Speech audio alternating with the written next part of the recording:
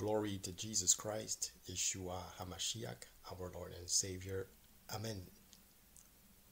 Brothers and sisters, today the spirit of commerce is really operating, and merchants are no longer hiding themselves concerning the financial gain that they seek to obtain by way of making merchandise out of the name of the Lord. And so there is nothing new under the sun. These merchants know the scriptures, and they have read, as you and I have read, that Jesus chased the money changers away from the temple. It is not that they were selling things that it was forbidden to sell per se. For instance, if they sold pigeons, it was a legitimate thing to sell pigeons.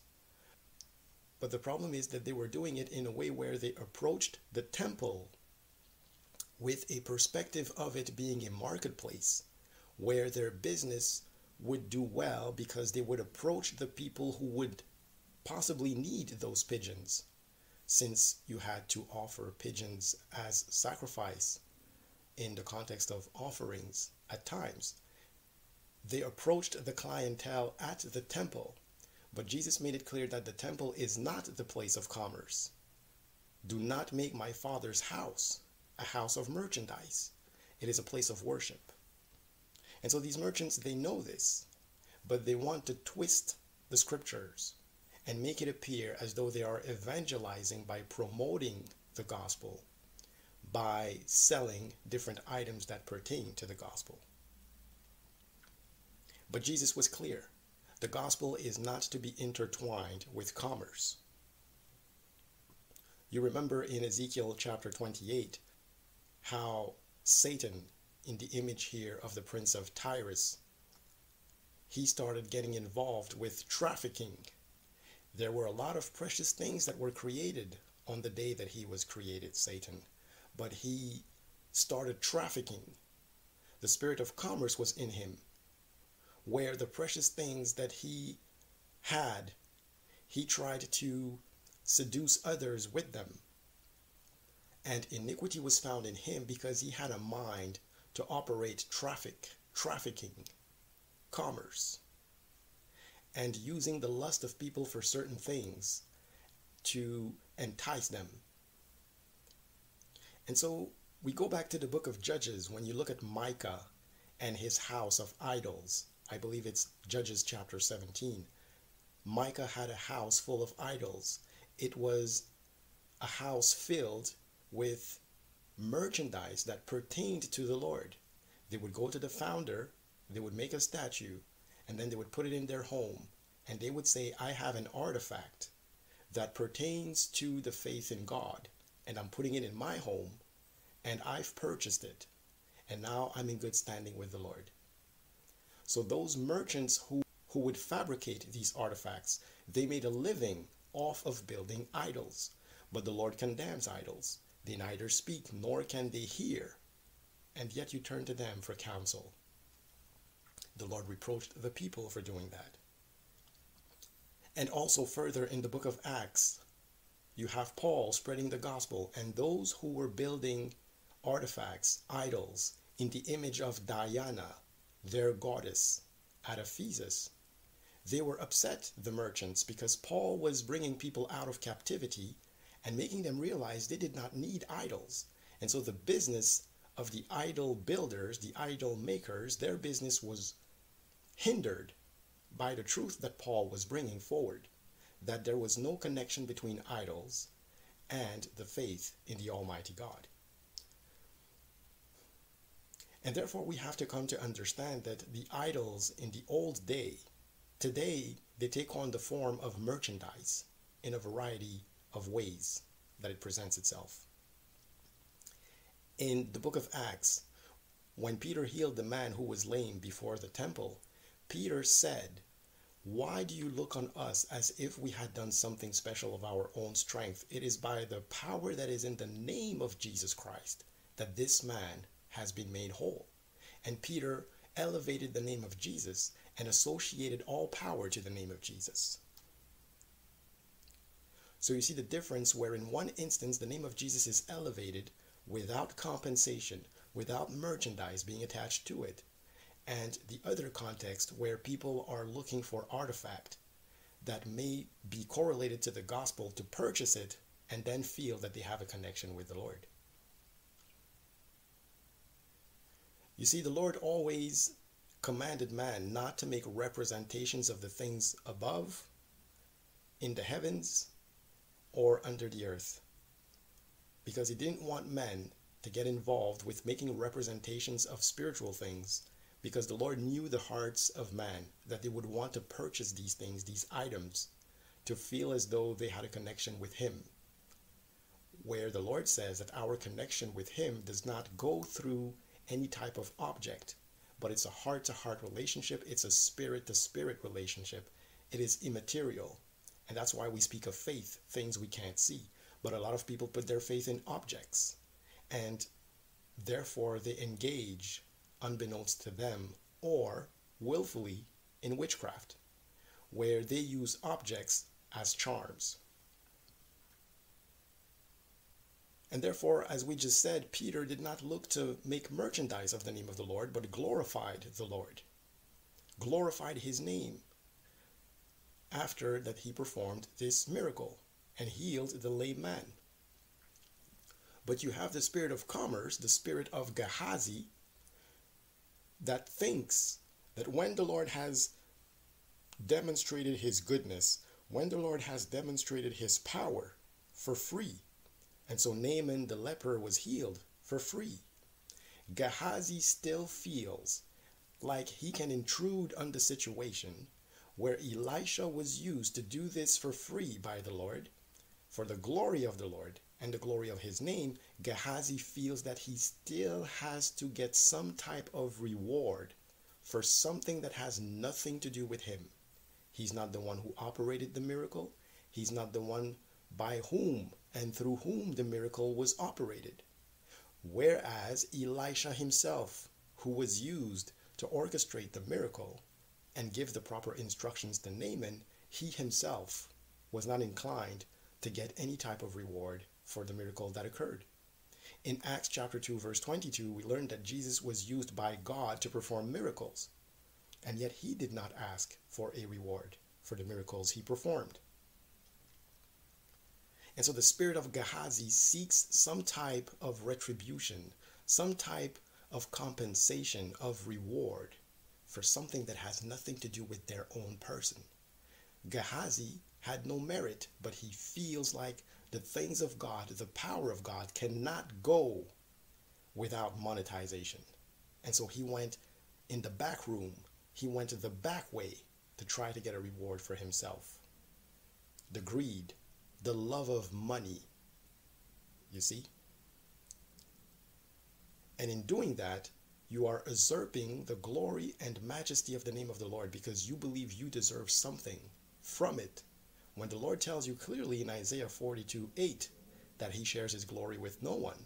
What glory are you seeking for yourself in seeking a retribution, a compensation for whatever admiration the people may have for the name of the Lord? You think you deserve a cut. You don't. This brings about the following question. Are you smarter than Jesus? That's the claim you're making. You're saying where Jesus missed opportunities to capitalize on his popularity, to make money off the word, off of his name. And so here they are, according to themselves, smarter than the Lord, allegedly, supposedly, according to them, and able to engage in the commerce of merchandise to generate profit and sustain a ministry, or so-called ministry. You see, in Mark chapter 1, after that Jesus performed a miracle in the synagogue and delivered this man of an unclean spirit, we learned that his fame went abroad. And so he was famous. And Jesus, he knew that if he had wanted to, nothing would stop him from getting craftsmen to build artifacts with his name printed or carved on these pieces of art. And he could have sold many artifacts this way. He could have sold a lot of merchandise and become very rich. But he did not do that. It is certainly not because he lacked intelligence. There is no intelligence that compares to his. But he did not do it because that's not the model that he wanted us to follow, to have merchandise pertaining to the gospel that would be sold in order to finance a ministry. These are not the guidelines we received. You see, the Son of Man did not have a place to lie down his head. Is it because he wasn't a good enough businessman and he lacked intelligence, allegedly, supposedly, to earn revenue to guarantee that he would have a home? Not at all. He was showing us as the perfect example that the things that pertain to the gospel are not for sale. It is free. And it is in perfect alignment with the idea that we are saved by grace through faith and not by any work that we have done. It's a free gift. And therefore, we have received for free. We are to give for free. When Jesus sent the disciples off to evangelize, he told them not to take anything with them. He did not say, however, do make sure that you have some artifact, some objects where you have my name carved in them or printed on them so that you can sell these articles based on my fame. In case you lack money, turn to that to finance the ministry and finance your mission when you go out evangelizing. No, he did not tell them to do that. He knew that it was a possibility, but he did not tell them to do that. Rather, he said, if you find a home where you are welcome to stay, stay there until the time that you depart from that place. And therefore, he was counting on the hearts that he himself would touch so that the people would be housing the missionaries. In the same manner that Jesus said, you will go to a certain place and you will see a colt in a certain place. And if the keeper of the colt asks you why you have need of it, just tell that person that it is for the master. And so it was already known of Jesus that there would be people behaving in a certain way to accommodate his missionaries and his disciples in different circumstances. Just like when he wanted to go and eat the Passover, there was a certain person that they were going to be addressing, and Jesus had already planned everything in advance that they would cooperate and collaborate with the disciples to have a place ready for him. And so he sent off his disciples and had already touched the hearts in advance of certain people that they would accommodate the missionaries. If you look to the third epistle of John, we hear about Gaius, who is commended by John for being someone who helps the brethren and missionaries, whether they be local or coming from abroad. And so they are said to take nothing of the Gentiles, and therefore there is a need for saints to help each other out in terms of lodging. In Philemon, Paul also tells Philemon, prepare me a lodging. So again, Jesus sent off his disciples. He did not tell them to have material to sell to finance their ministry.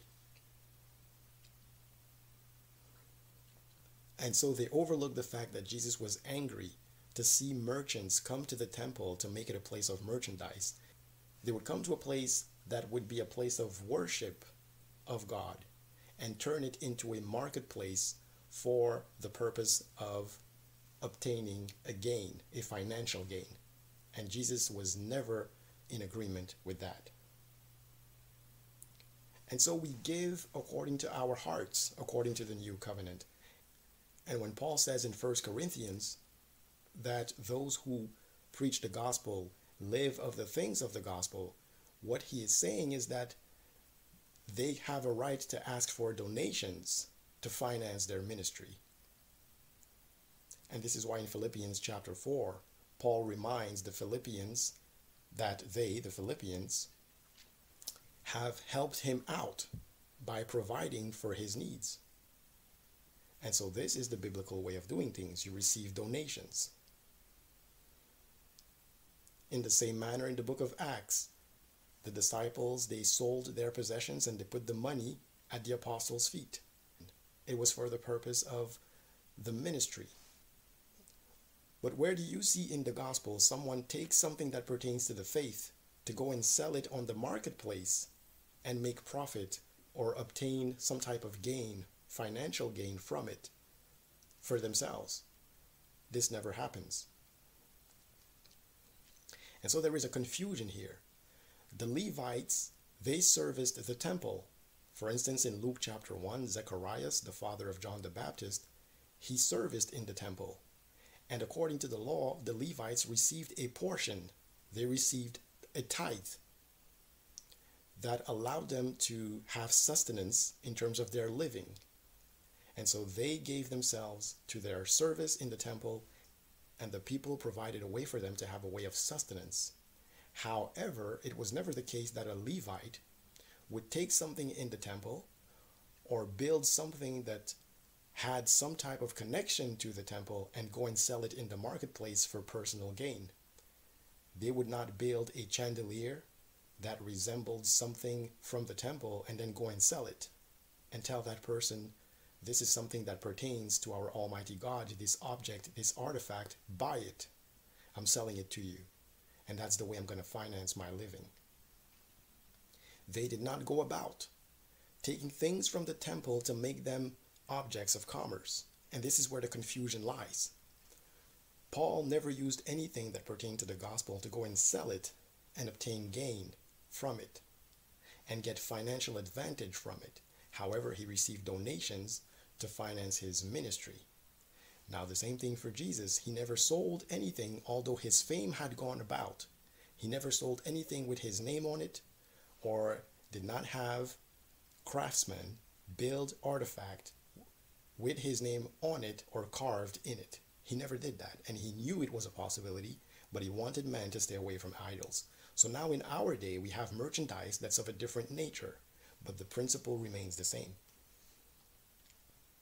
You see, when the Lord says, do not take my name in vain, it also means that you don't take his name and turn it into a brand, a common brand. For instance, in the sports industry, you have certain brands. They have become household names. Well, you can't take the name of the Lord and turn it into a trademark. It is the name above every name. And yet you would want to take it down to the level of a trademark of this world, of a common brand that you would just print on merchandise and then claim that there would be a link between that merchandise and the precious name of the Lord Jesus Christ, the most precious name above all names, in which there is power, and you want to associate that to a brand that you would put on a t-shirt, on a mug, or on a pen, or on anything, and you want to claim that this object of merchandise, that you should sell it for personal gain. And so you're saying that the precious name of Jesus, you're saying that he who died on the cross, you're going to profit off of his work where you were not on the cross, and where he did not choose to profit from that work in a financial way, you are going to do that. You who were not on the cross are going to profit from the name of he who was on the cross, but never chose to profit from it. And in fact told us not to profit from it by not making his name something that is associated with commerce. Things of the temple are not to be associated with merchandise. But now what do you have? You have churches with commerce right inside of the church. There is a store. You have online ministries with a store tab, with a merchandise tab, where they're selling to you things that pertain to the faith, that pertain to the gospel, and they claim that it's to finance the ministry. They only need a donations tab, and that is well enough. And if they're not getting enough donations, it means that what they're doing, it is not being financed by the Lord. And so they need to revisit if that's what they need to be doing. Because the Lord never lacks money. And the Lord will provide himself, because no one goes to a war at their own expense. And we are soldiers of the Lord, and he provides everything we need. And so therefore, brothers and sisters, let us not use the name of the Lord for profit. It is a precious name, and it's not an object of merchandise. It's not a trademark. Let's not make it at the level of a common trademark in this world. It is a prideful thing to say that you're going to profit from the name of Christ when he himself did not profit from his name. Further, when you're selling these merchandise, You're creating a context of idolatry where people may start now believing that they're in good standing with the Lord because they have a certain object, where there would be a connection between that object supposedly and the Lord, and they revert back to the old mentality that you need an idol, a statue, or some type of object that has the name of the Lord on it so that you can be connected to Him, where the Lord wants you to have a spiritual connection with Him. And therefore, just like the people under the Old Covenant were called to flee from idolatry and worshiping statues, in the same manner, we are to flee idolatry in the sense that we are not to start thinking that we have safety in a t-shirt that bears the name of Jesus as though it were a trademark, and that we are in good standing for this reason. We need to get back to the Word and have fellowship with the Lord by way of obeying His commandments. And that's how the Lord will know that we love Him, and not because of something we own or don't own that may have His name as a trademark on it.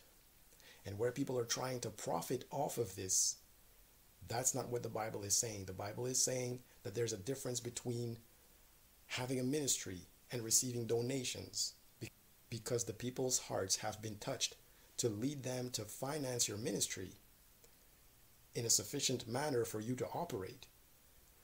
That is different from you taking items, artifact, things that you produce connected to the gospel, and you go out on your own to sell them to get profit and to get gain, or even to finance your ministry. It is not by way of selling items connected to the faith that we are to finance our ministries. And this is the problem that we have today. The spirit of commerce, the mind of Gehazi, where people feel like the name of Jesus is popular, the Bible is popular, let me get a cut. Let me get involved in the money circuit that surrounds the interest for these things. And you want to act like you're evangelizing, you want to act like you're promoting the gospel, but you're creating a revenue for yourself based on the name of the Lord. And the name of the Lord is sacred. It is not an object of commerce. It is not a trademark. And so before you think in your self-righteousness and arrogance that you need a cut, like Gehazi felt he deserved a cut, ask yourself how you're going to do that when Jesus Himself did not choose to do that, having greater intelligence than you have. So now do you still think you're smarter than Him, that you're a better businessman than Him, that you're a better entrepreneur than He was? He showed us that the money of this world does not have His superscription, because He is not calling us to invest in the things of this world, but rather to have our treasures in heaven. And so this is a warning for those of you who have the spirit of commerce. And sometimes nowadays you see people who will advertise their online store even before they have spoken a word from the Bible. So now what are you preaching? Are you advertising yourself or the Lord? Are you seeking gain first and then to speak the word? Or is the gospel your priority? And so the hearts of man will be unveiled on that day, and everybody must be ready. And therefore, the spirit of commerce, if you are being influenced by that, you need to step out. And those of you who buy these things, you are validating what they're doing. You're validating their error. And therefore, you're partakers of their iniquity. There is no such thing as selling anything that pertains to the gospel for gain or for financing a ministry. Everything ought to work by way of donations, and the Lord is the one who will move the people and their hearts to be inclined to supporting what you're doing, because you've been called by the Lord. And so be careful that you do not claim to be smarter than the Lord Jesus Christ by engaging in commerce where He did not engage in commerce, knowing that it was a possibility to do that, and where He understood better than you do that His fame had spread round about, and that He could easily have turned it into a commercial opportunity, but did not do it. Not out of ignorance, but because it should not be done. And therefore, those of you who want to claim you're living off the things of the gospel and that you're entitled to do that, that's true. You can receive donations. But to say that you take something that is of the gospel to go and sell it, that's where there is a problem. You're not supposed to sell. And you can't make an excuse that you need to finance your ministry because the Lord does that. You don't do that by trying to be a smart businessman. It didn't work that way in the Bible, and it shouldn't work that way today. You have all been warned in a very clear manner. And those of you who were bewitched by this, come out of it, that you be not punished alongside those who practice iniquity. May you be blessed in the mighty name of Jesus Christ, YEHOSHUA HaMashiach, our Lord and Savior. Amen.